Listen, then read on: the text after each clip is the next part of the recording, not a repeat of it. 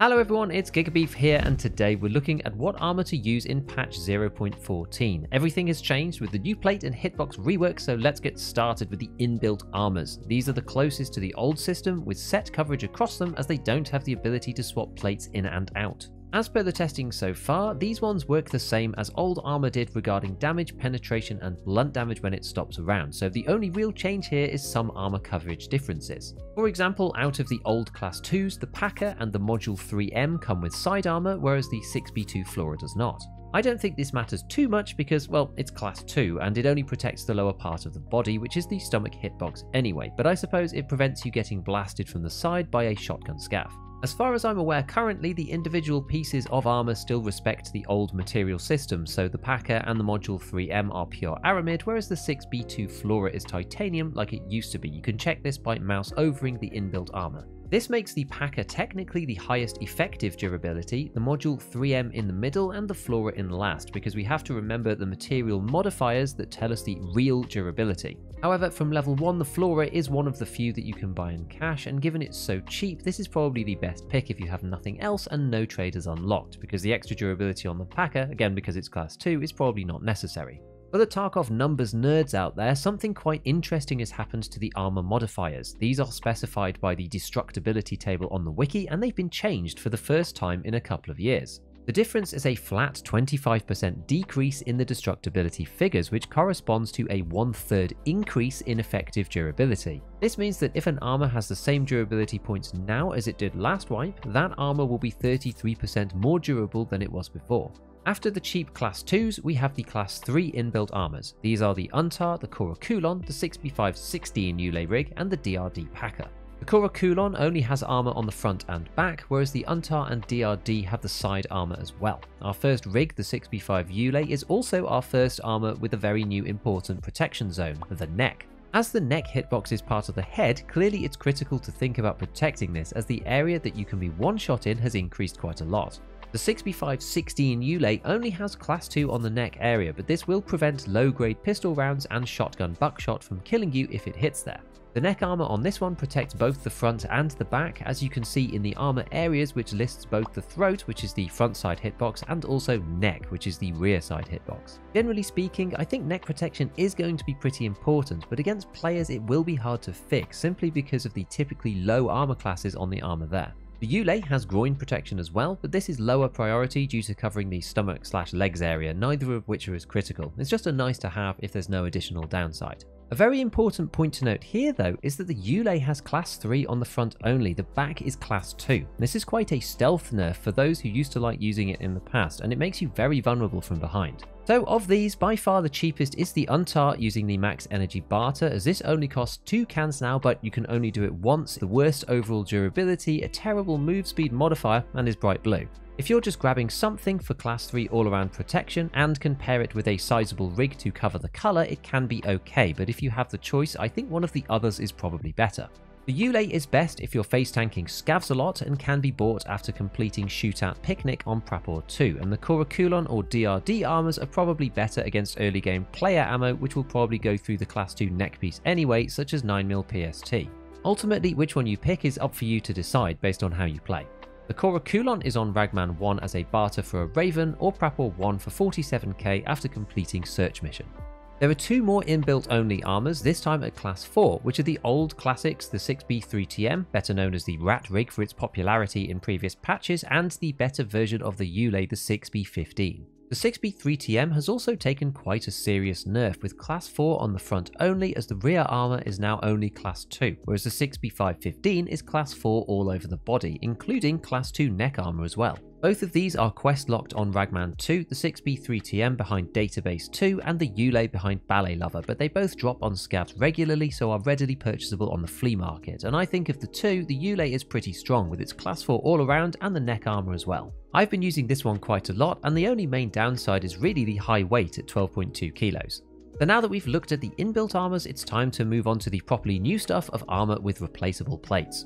There are some of these available early on, and how it works is the traders sell both some armor and some plates, but the armors themselves come in a default format. I don't think there are any empty rigs on the vendors at all. So to complement this, BSG added back all armors to the flea market, but you can't sell class 5 or 6 front or rear plates. So outside of armors with class 4 plates, most of them on the flea are empty. This works really well because on the modular armors, there aren't any with a higher rating than class 3 on the soft armor parts. I think that the flea will end up being an important source for base rigs once it calms down a bit, but everyone's currently trying to scam sell slicks with no plates in them for 200k plus to other people who might not realize what has happened. With a class 3 base and no plates, the slick on its own is just a glorified Kurakulon. One small quirk is that currently you can sell class 5 and 6 side plates on the flea market, but I don't think this matters to be honest because the side armor just isn't that important. At level 1 there are 2 classic barters, the 6B13 one for a propane and the horse and pompon hat for a press armor. 6B13 comes with a wide class 2 soft armor layer with neck and groin included and a pretty big steel class 3 front plate, but no back plate as standard. You can buy this separately from Prapor 2 for only 12k, which is the 6B23-2 ballistic plate back, but it can go out of stock sometimes. Strangely enough, this plate is actually class 4, so you end up with class 3 on the front and class 4 on the back, which is a bit weird. If there was some way to get a class 4 at the front as well, it might have been an insanely early choice, but class 3 max is a little bit too low given the price of propanes in the early days of a patch. As for the press armor, this comes with class 3 plates at the front and the back over the top of class 2 soft armor again. Although we don't get the groin protection, we do get the neck hitbox, which is way more impactful, and the sides come with it for free as well. But by far the most interesting thing about the press is that it takes most of the armor plates in the game, and it has 2 slots for side plates too. This means that you can technically go onto the flea and buy level 4 plates, for example the 6B33 plate for the front or the monoclete plate for either the front or the back, and slot them right into the press vest to get class 4. There's a new craft for the press in the level 1 lavatory 2 requiring an aramid, a ripstop and one of the Juk 3 plates that it comes with. This is also barterable from Prapor 1 for a grand juice, so there's already a lot of options here early on. The only thing that concerns me about the press in its default configuration is that the front plate seems to be missing an armor area and it's not listed on the dropdown either, so maybe it's a visual bug, but perhaps avoid using it with the class 3 default plate for now. The other one that I've seen sold out a lot is the Cuirass on Ragman 2. This is only 51k and is similar to the press in that it takes a lot of different plates, not quite as many as the Juk, but still a decent selection. However, there are no slots for side plates. We get class 3 front and back armor plates with class 2 soft elsewhere, including the neck, so these two are pretty similar, although the standard plates that come with the Cuirass seem to be slightly bigger in their surface area.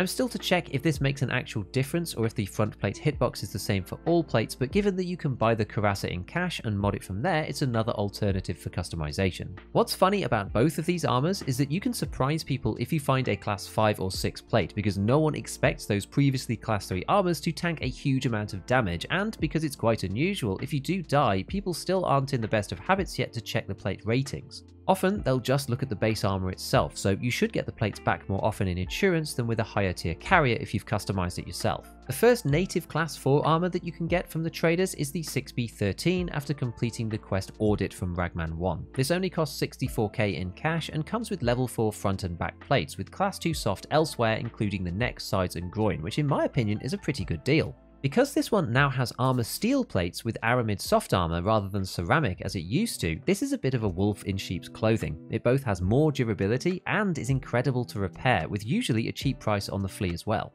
Most of the rest of the level 4 armors are locked off up a bit higher, and until we get to the late game armors that come with class 5 plates, most of these other ones are very similar, i.e. class 4 plates front and back with class 2 elsewhere. However, there is one exception, which is the Thor concealable armor. You have to forgo neck protection to buy this, but it's the only armor that comes with class 4 plates whilst having a class 3 soft armor around it.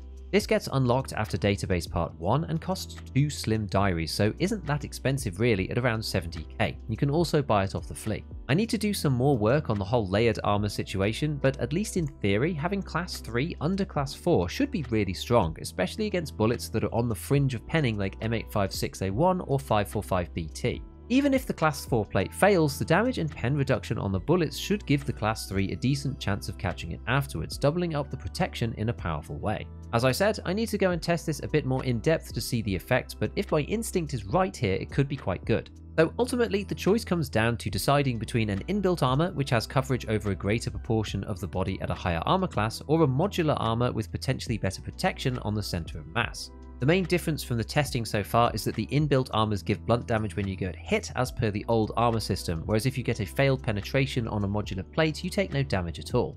My favourite inbuilt armor is the 6B5 Ulay with class 4 on the main armor and class 2 neck protection at the same time. Do bear in mind though that the inbuilt armor on this is ceramic, so it won't repair very well, just like in the old system, so it's only good for a small number of fights. For the more modular armors, I think it's hard to beat the 6B13 early on. Audit is a pretty early Ragman quest, although in fairness that does mean at least level 17, so if you do buy it from the flea market, just be careful that it does actually have plates in it before you go ahead. As tempting as the Thor is with class 4 over the top of class 3, I'm not sure if I can justify the lack of neck protection. This increases the size of the one-shot deaths by a pretty large margin, but it might be worthwhile if you're specifically hunting PMCs.